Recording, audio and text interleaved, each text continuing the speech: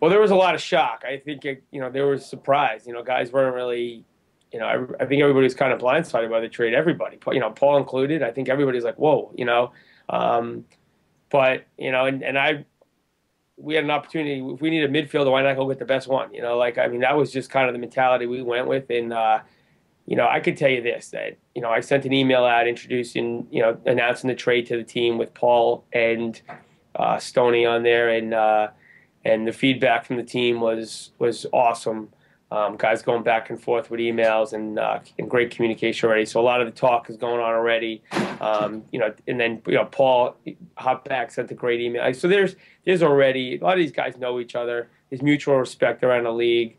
That's one thing that's different about our game than other professional sports is the camaraderie within the players and the way the guys all kind of know each other. So.